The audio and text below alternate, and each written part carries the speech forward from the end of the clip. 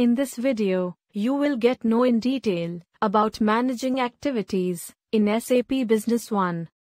Everything you do with the customer is called an activity. There are 6 kinds of activities: phone calls, meetings, tasks, notes, campaign, and other, which can include email. For example, select business partners and go to activity from the SAP Business One main menu to display the activity window.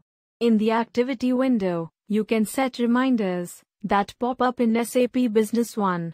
Activities also appear on your SAP Business One calendar.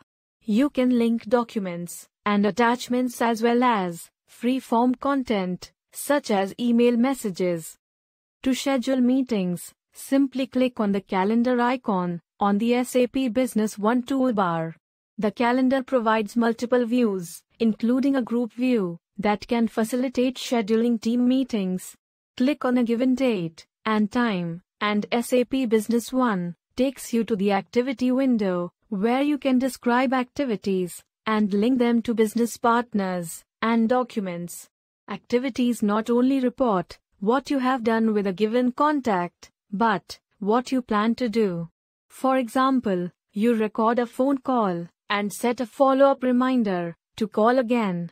When you log into SAP Business One, reminders for scheduled activities appear, helping you manage your work with clients. Thanks for watching this video. Do write us for any queries.